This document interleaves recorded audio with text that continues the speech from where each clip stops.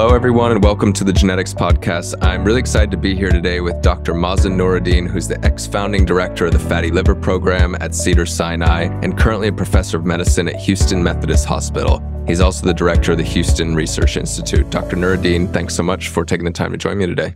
It's a privilege to be here today, and thank you for inviting me.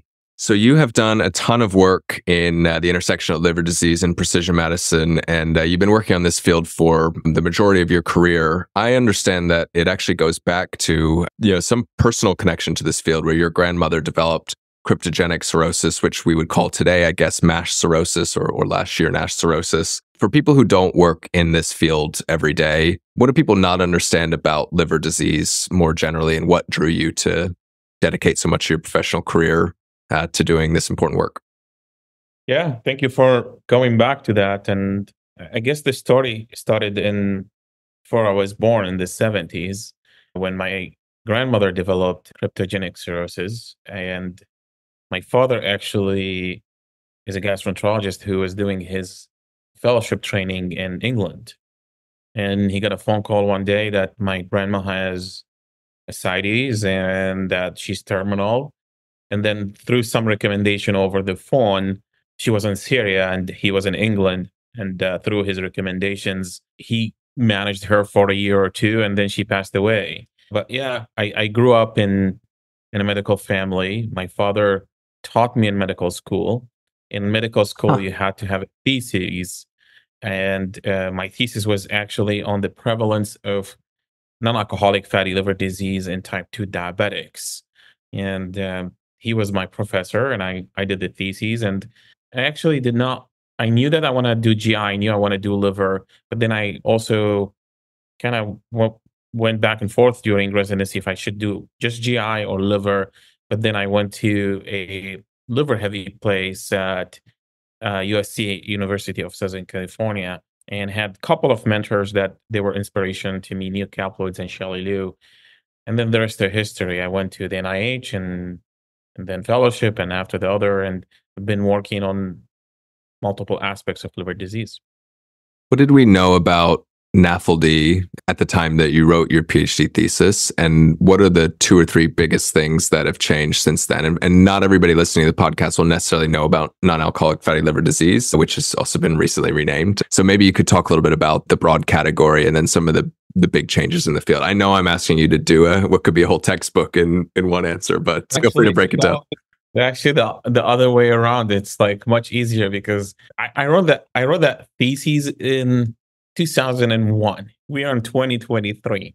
So that's 22 years later. I can tell you if that thesis, if I would publish it today, it would not get published because it would not be novel anymore. But back then, I think it was like the prevalence, just like a simple, like the first two sentences of any introduction paper today, the prevalence of NAFLD in type 2 diabetes and advanced fibrosis. And we know it's like almost 60 to 70%. And the advanced fibrosis is about up to 17 to 20%. And in simple words, it has increased in terms of the prevalence of NAFLD in type 2 diabetes. And as you know, like we're talking about precision medicine here, the biomarkers have improved significantly. Treatment and management has been uphill. And we can talk about fatty liver, MASLD, and MASH clinical trials difficulties. That's very specialized topic, but we know that we kind of like overcoming that hump, and we have a potential drug approval this year. And in addition, there have been advancement in precision medicine, such as genes and SNP that have been discovered in specific ethnic groups that increase them for NAFLD as well as MASH, such as Hispanic. So indeed, and as you know, Patrick, we are just around the corner from a special topic conference in Las Vegas next month that I'm co-chairing by the American Association. You coming? Yes, I'll be there. Oh, that's great. So we will attend all the lectures and party after. Yes. So we will. It's designed for precision medicine, and it's done by the American Association for the Study of Liver Disease. So a lot of excitement in the field, and their drugs, non-invasive testing are progressing, and the genetics, although we're still at the very beginning, but we have a good deal and we need more. Yeah. So maybe you can talk about this hopeful. I mean, I'm hoping it's all but a done deal, but this approval of the first treatment, which is not to be underestimated in how much it's going to hopefully change the field. So the compound is called resmetirom, and maybe you can talk a little bit about how it works, who it's for. You've run more than 40 clinical trials. We're going to, I think, get into what you've learned from being part of that many studies. But what's special about this compound, and more importantly, what does it mean for the field once it hopefully gets approved in the next couple of Yeah. weeks? And I invite everyone to read the paper. It just came out in the New England Journal of Medicine this week. It's a drug that is oral medication. It targets what's called thyroid hormone beta receptors in the liver. So when I was in actually medical school, that's a long time ago, I did not know much about the thyroid hormone receptors in the liver. There are different type of thyroid hormone receptors, but the beta are specific to the liver, where they regulate glucose and lipid metabolism, mitochondrial metabolism, and fatty acid oxidation. And long story short, the drug has been tried over multiple clinical trials and ended up with this product in the phase 3 study that, as I mentioned, published in the New England Journal, where we enrolled patients into resmetirom 180 milligram compared to the 100 milligram, 80 milligram compared to the placebo. And right now, the primary endpoint of MASH studies that patients need histology, liver biopsy. They compare if they're what's called steatohepatitis, which is the inflammation plus the fat in the liver, and fibrosis to be improved as a proof of concept. And this is what the FDA required as well as the EMA. So in that study, the drug hit both endpoints in terms of steatohepatitis improvement, which we call it NASH resolution, and fibrosis improvement. It also has it has effects on dyslipidemia in a favorable way. So we hope that this will open the door for treatments for patients and continue to build on it for additional treatments. Why we need an additional treatments? We believe this field is like type 2 diabetes. We started with metformin and then, or other medications, and then metformin, and there was insulin, and other medications now are still coming.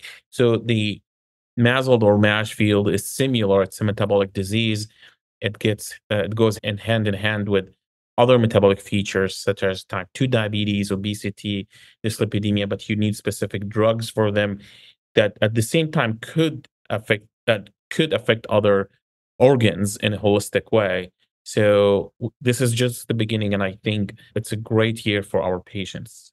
What have you learned from being involved in more than 40 different clinical trials? You have a shot with each one of these to, test a potentially amazing new therapeutic agent, but you also have many years and many millions of dollars that often get spent before you get to learn if that design was right, if the compound works. Sometimes the compound works, but the design isn't right. What are the things that people often get wrong, or that you really need to think very carefully about at the beginning of a program to make sure you don't end up with these high profile failures that often cause whole companies to leave a therapy area, right? If it doesn't work out because they haven't got the right compound or Yeah. approach.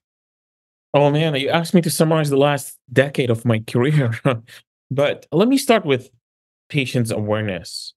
When over the years, I've had many patients coming to me where they were told that they're fine. They just have fatty liver. Just go lose weight. Yeah. You're done.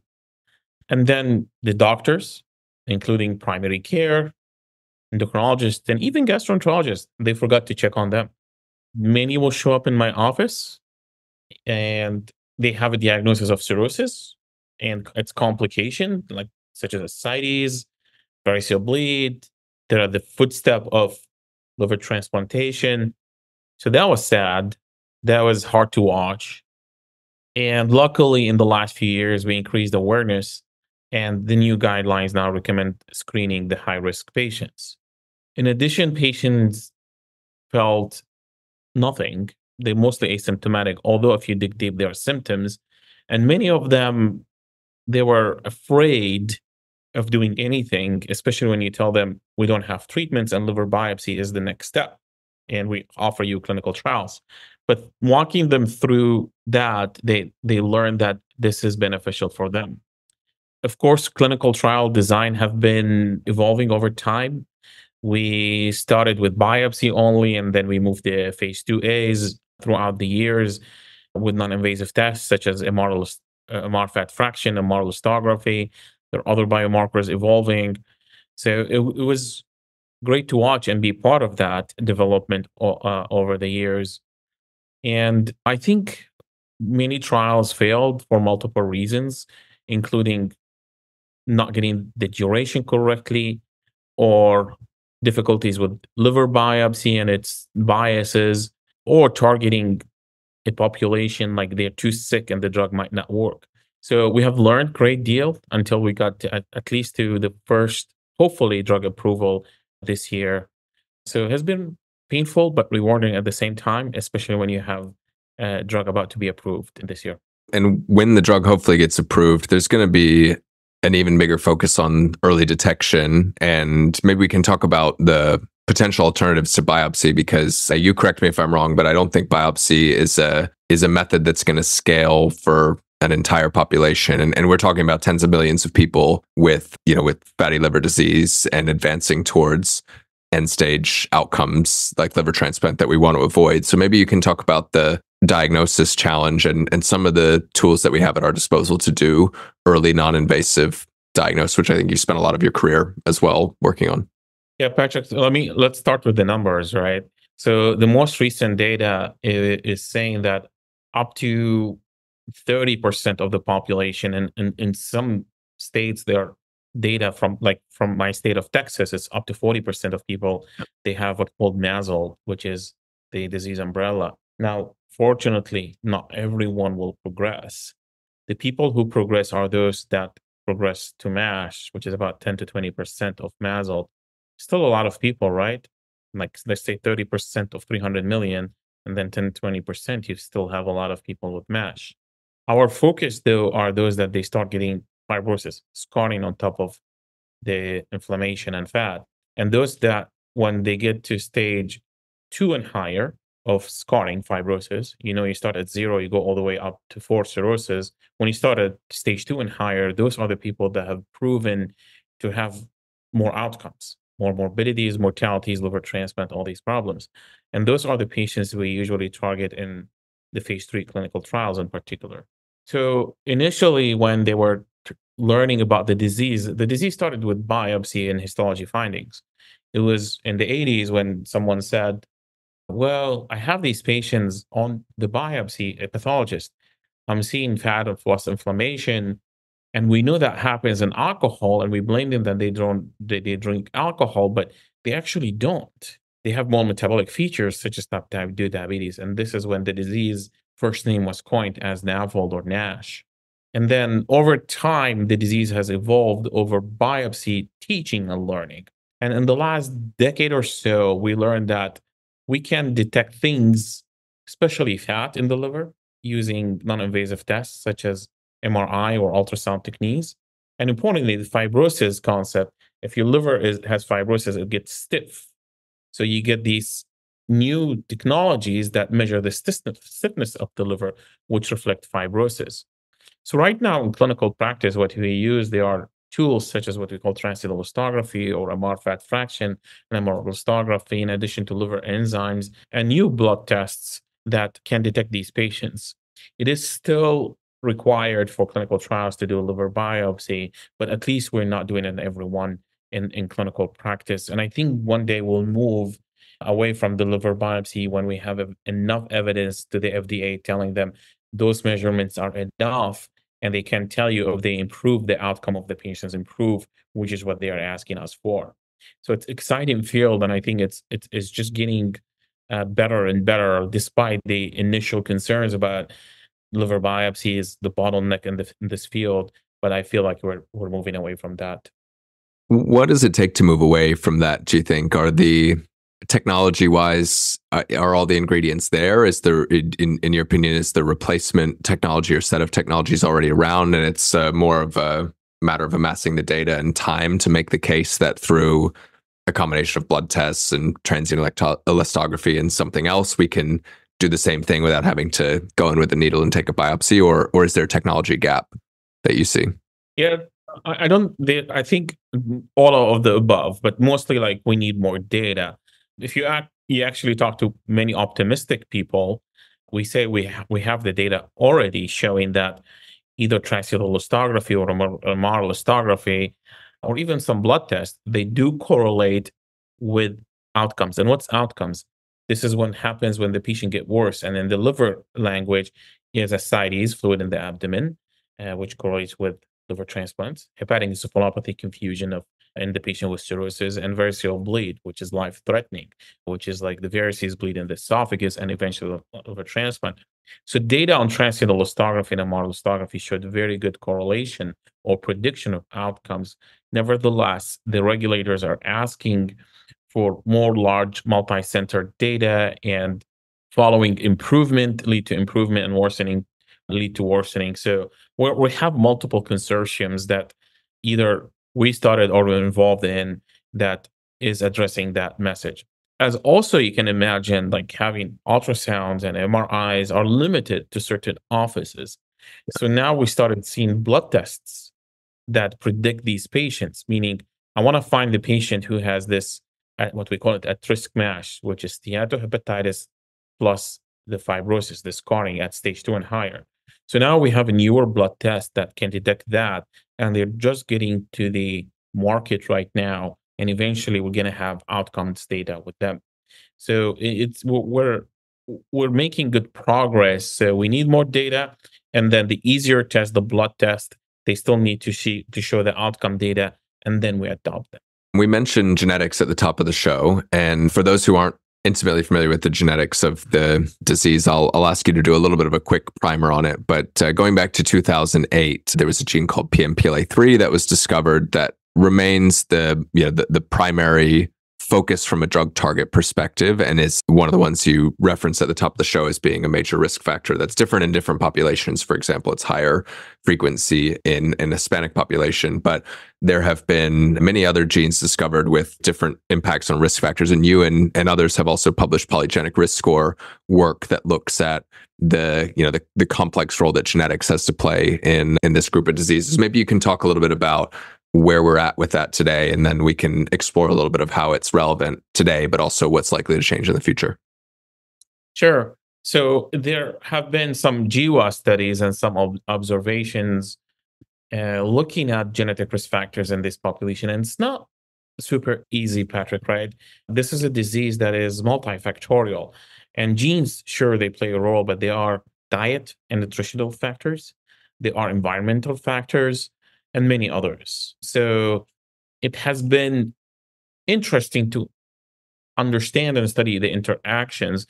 But this is when, I guess, genomics, if you want to say, came along the story. And the discovery of PNP3 showed that it's gene/SNP that correlates with the disease severity, as well as like the fibrosis, the inflammation, and the hepatocellular carcinoma in these patients.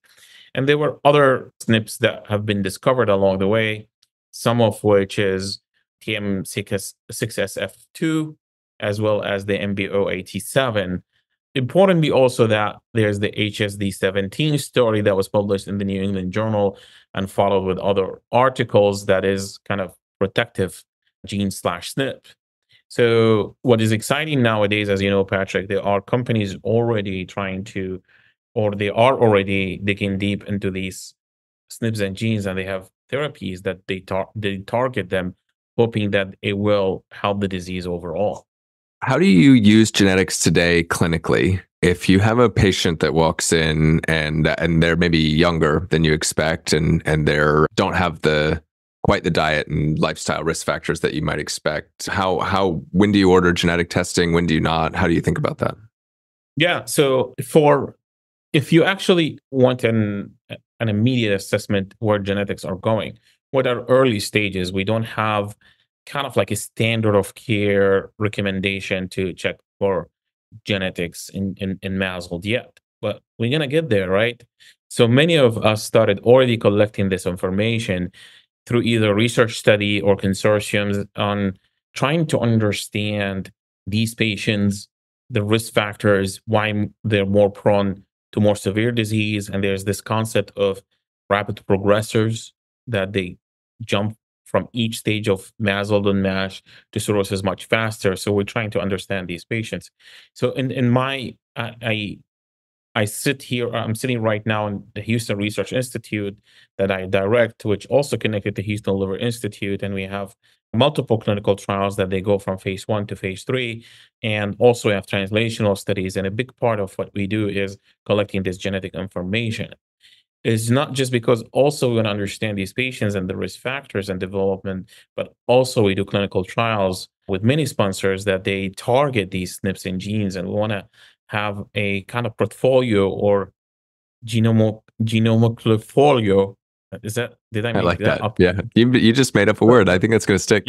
Yeah. So we can target the SNPs and genes in these patients and risk stratify them correctly and make sure they're getting the right treatment. It will be precision medicine, right? In many of these patients, but they may benefit greatly compared to the other patients and maybe more than any other drug if they have the right genetic soup in them. So it's exciting. What do you think about the Madrigal drug resmetirom that's likely to get approved and some of the others that are late? Most of the time, what we'll see in a disease like this that is not monogenic and where you're very clearly targeting genetic carriers, most people go for a broad population, but then over time, the population will get further stratified based on genetics and other factors. And I'm wondering if there's been any work that's been done to look at differences in either efficacy or safety in resmetirom factored on genetics or other biomarkers. What might we be able to learn from the recent NEJM article about potential for precision medicine here?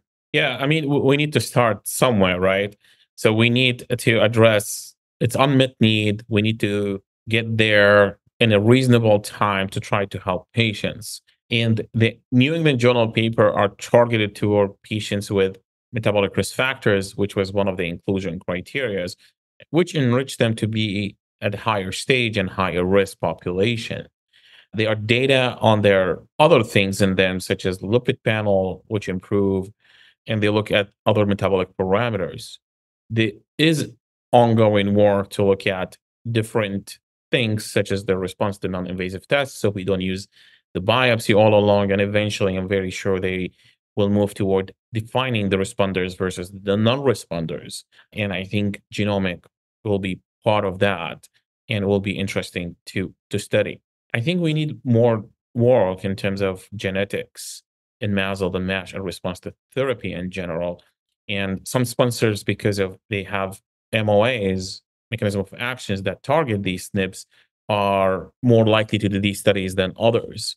There have been some studies that connected diet response to PNLP3 and others.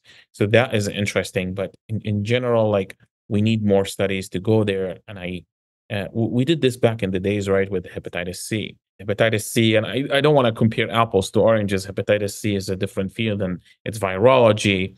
But I guess hepatologists dig deep then on the genotypes and the identified response based on the genotype. So we wonder if there is a similar story in MASLD and MASH, and not to be naive, it's way more complex because there are other factors in metabolic disease, such as environmental and others, as I mentioned earlier.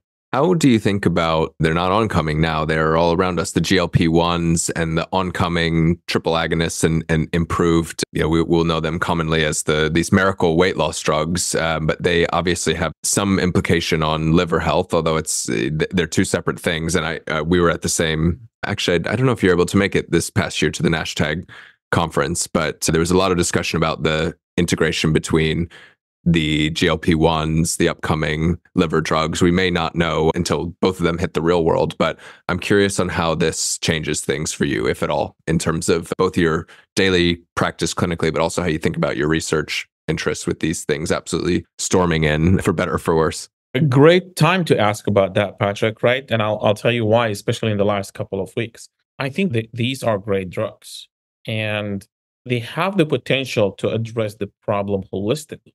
If they address the liver, they address the weight, which is quite important, they address type 2 diabetes, and there are data trickling that they have benefit on cardiovascular outcomes, which is one of the major driver of death in MASLD and MASH patients, as well as there are also announcements about kidney improvement. Really? So this is, those are exciting data.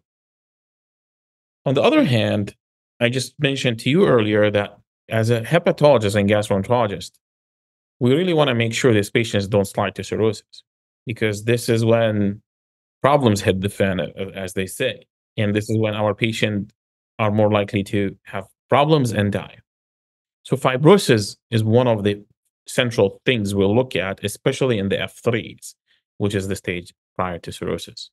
I used to hear that GLP-1s or duals, doesn't matter. They're going to come just wipe out NASH by wiping out obesity and others, which I would love to happen, but this did not happen. In the semaglutide data published in the New England Journal, they did not meet the primary or the primary secondary endpoint of improving fibrosis. Now we can debate that, and they have a phase 3 study are ongoing, so we'll see what's the results. But also, I don't know if you noticed the announcement by Lilly in the last couple of weeks, when they hit NASH resolution in a quite high bar, almost 70+%. But if you read the announcement, they said there's a clinically significant fibrosis improvement, but it doesn't sound like they had the fibrosis improvement statistically, which makes you think that the liver has been a humbling experience for this GLP-1s and the duals. And if they are not reversing fibrosis, it makes me think they still have a big role, that they're a window and room for many other drugs to hit the most striking prognostic factor in this disease. There's also the story of the duration correctly. There's a story of the GLP-1 and duals act differently, even within the duals, which kind of duals we have and the ratio of each component. Those are very important. So I would not be surprised if you have certain duals hitting fibrosis improvement versus other not hitting, and that will be interesting thing to watch over time. Yeah, very interesting. I was also curious how you think about early intervention versus late intervention. Obviously, we all want to go earlier, but there are some very practical challenges, including how you operationalize the number of people you're talking about. If you're doing early screening and detection and prevention is order of magnitudes more than the people that are cirrhotic, for example. So it's a different problem to solve. It's just fundamentally hundreds of millions instead of millions or tens of millions. How do you think about the different problems that we need to solve to live in a world where almost no one gets to liver transplant or late stage cirrhosis, and instead we catch everything upstream, whether it's diet and lifestyle changes combined with genetics, combined with prescription of GLP-1s or other things much earlier than we're doing it currently? Yeah, and Patrick, I think everyone should think first naturally and holistically. We don't want to put the entire West country on drugs, right? Although weight loss has been really challenging, and I don't want to get philosophical here and talk about the diet and change the components of the food. You can if you want, by the way. This is a philosophy podcast as well as a genetics one. I think we should start there at a certain point as well. Yeah. It's not like just go after the drugs, go after the fast food, the bad food, what's going on the label, the portion size, how to tax that. There are some countries that they started taxing alcohol at a higher rate, and the alcohol problem dropped. I think there's also a country in South America started now taxing more on the fast food and all this. I don't want to cause anyone to bankrupt, but also we're hurting people by just introducing this bad diet around the world. So that's a whole conversation by itself. But the cost-effective analysis in the MASL and MASH field, that to treat the liver problem, you have to hit fibrosis. But you're right on. Why not start early? Weight loss and exercise, diet, changing the food. And if they cannot lose the weight, maybe introduce pharmacological agents for earlier stages, because it's not indicated yet for them, but they have the obesity and type 2 diabetes. So hopefully you can stop it there and not them progressing. And now if you look at the American Gastroenterology Association recommendation or the ASLD recommendation, they also hint that if you have metabolic syndrome or obesity, you can start earlier treating those, which eventually will treat MASL and MASH. But for drugs for MASH or at-risk MASH, where developing specific drugs that will help the fibrosis in these patients. That makes sense. And this is something that I hadn't fully appreciated until recently, but there is I think a pretty clear gene by environment interaction with PNPLA3, for example, and some of the other genetic risk factors where the negative impacts on the liver are revealed by environmental factors, diet and exercise factors that you wouldn't show up in the absence of that environment. So it's a really important point as well that in some diseases, genetics are destiny. When it's fully penetrant, you inherit the gene and you get the disease. This is a very different case where actually there's quite a complex feedback loop between genes, environment, lifestyle, and it's not at all the case that if you have the gene, you're going to go ahead and get the disease. And so there's something I think important in there.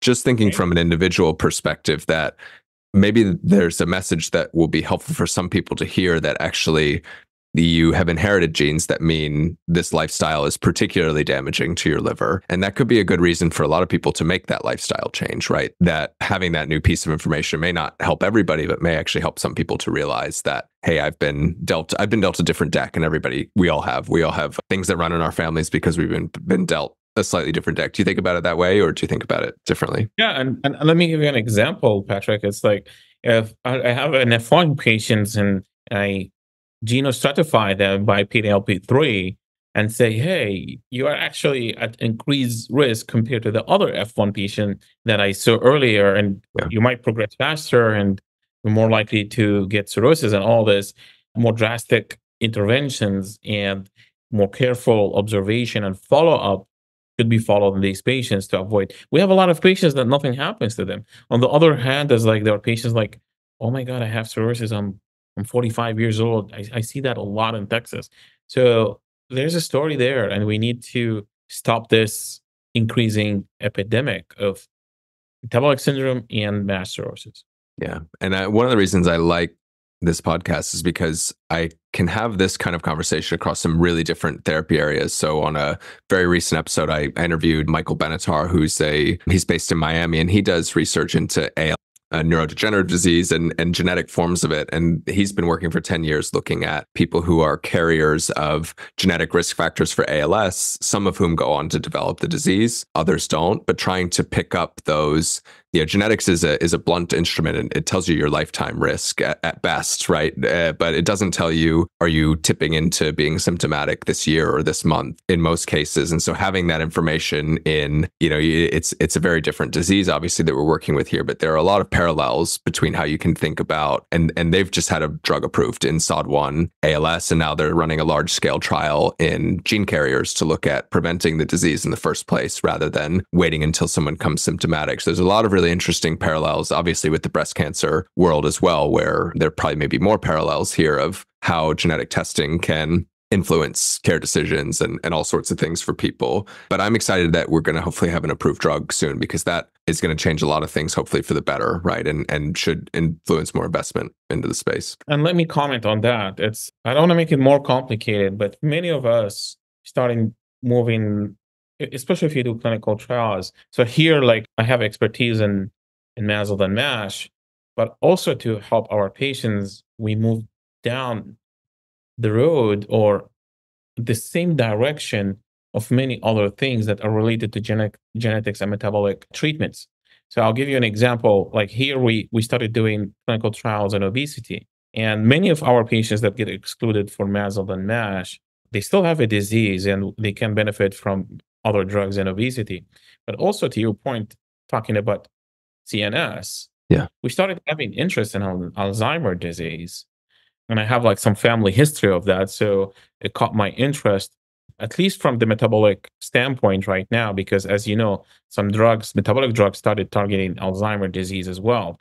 And we're looking into the connection between Alzheimer's and metabolic feature as well as fatty liver.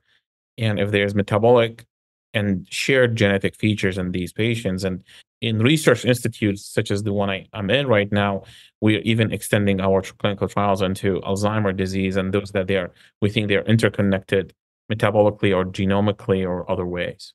Yes, I think probably both, right? Because there is obviously the metabolic risk factor, but I was reading some recent genetics work that ApoE, the gene that's involved in Alzheimer's risk, is also potentially protective against non-alcoholic fatty liver disease, right? So there's a lot of stories still to be told there. And it's great that you're getting into that space, because I think we need more of these, thinking more holistically. We talked about holistically from the sense of diet and exercise, but also medicine, right? If we're too focused on our particular organ or a particular area of medicine, you miss some of these bigger pictures, right? Indeed. Just to wrap up here, what are the next big things you're thinking about? We've talked a lot about what's changed, the past, some of the big learnings that you've had over your career. What are the couple things that you're most excited about right now that you're working on that you could talk about? Yeah, I have a project right now. We touched base on earlier that the non-invasive test replacing liver biopsy, and we have a large prospective study that we're starting in my institute with help with many colleagues and friends in the field, where we're going to collect the needed evidence for non-invasive testing to replace a liver biopsy in a project called NAIL-NIT. There will be also genetic information in that, metabolomics, proteomics, and many others to try to get it.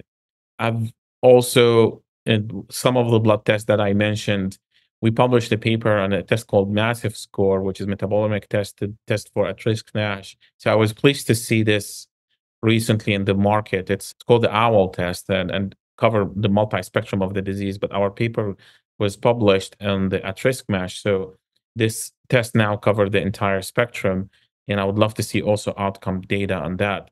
So that's exciting in the NIT's field.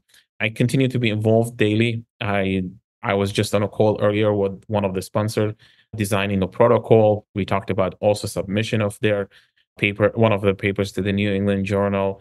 So it keeps me going every day, designing these studies and helping our patients in a disease that has no treatment as of February 2024 when we're talking right now. I also enjoy mentoring people. So I'm hoping to bring more young people into this field. I'm still young too, but younger than me, and bring them this field and let them grow with us in this field. Wonderful. A question I should have asked earlier that is actually on the topic of mentorship. What was it like to be taught by your dad? Did it strengthen your relationship? Did it pull you apart, or how was that? Man, I did not get that question before.